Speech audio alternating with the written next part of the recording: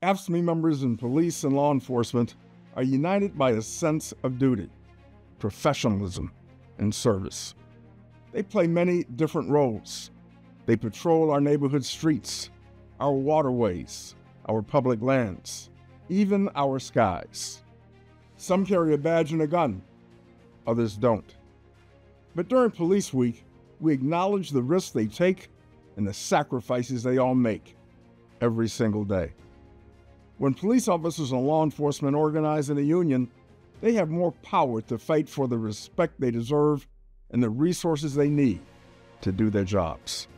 They have the power to fight for retirement security, a rock-solid pension that protects them just like they've protected us.